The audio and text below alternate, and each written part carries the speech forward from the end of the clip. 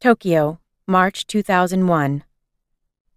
"Calm down," Fumiko said with a smile. "They'll be here soon, I promise." But nothing she said could tame the excitement of the children that morning. They buzzed around the center, checked their poems, straightened their clothes for the umpteenth time, told silly jokes just to make the time move faster. Even Maiko, whose job it was to calm everyone else down, was jumpy.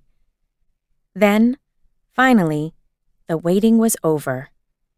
George Brady had arrived, and he had brought with him his 17-year-old daughter, Lara Hana. Now the children became very quiet. At the center's front entrance, they crowded around George. They bowed to him, as is the custom in Japan. George bowed back. Akira presented George with a beautiful multicolored origami garland. All the children jostled gently for the chance to be nearest to him. After so many months of hearing about George from Fumiko, they were thrilled to finally meet him in person. Fumiko took George's arm. "Come with us now and see your sister's suitcase." They walked to the display area.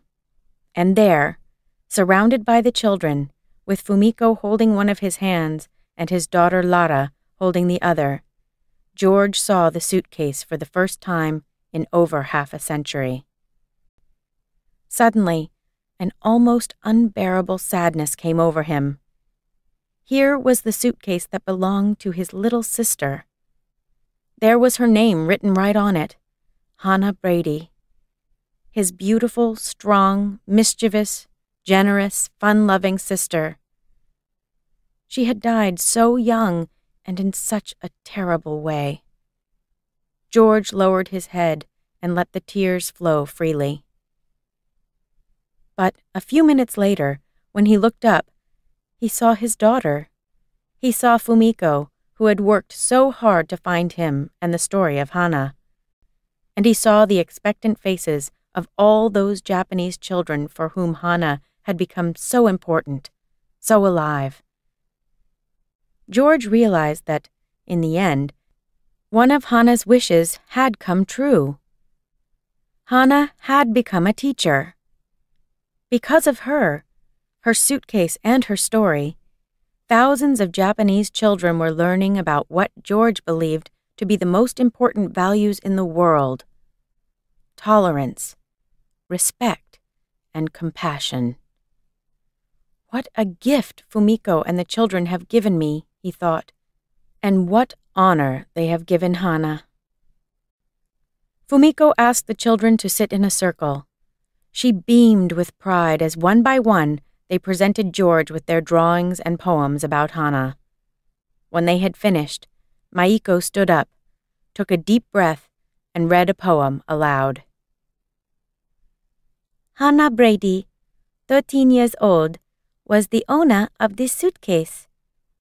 55 years ago, May 18th, 1942, 2 days after Hana's 11th birthday, she was taken to Terezin in Czechoslovakia.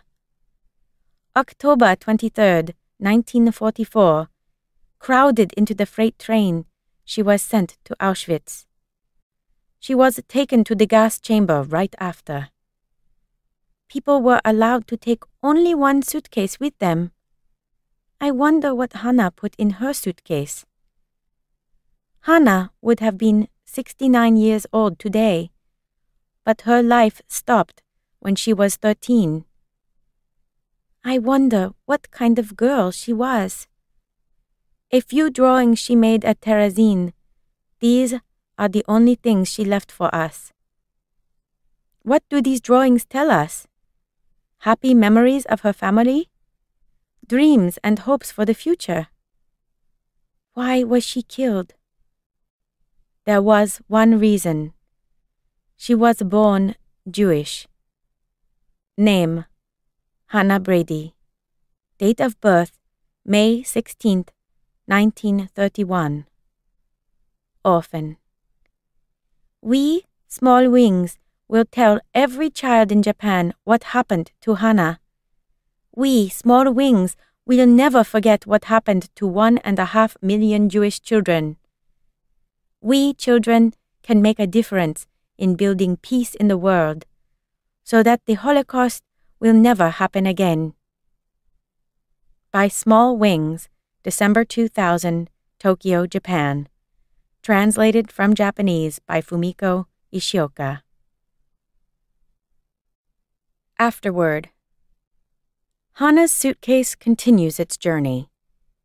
After spending time with the children at the Holocaust Center in Tokyo, George and Lara Brady, along with Fumiko Ishioka and Small Wings leader Maiko Kurihara, visited Hiroshima to share Hana's story with students and teachers there.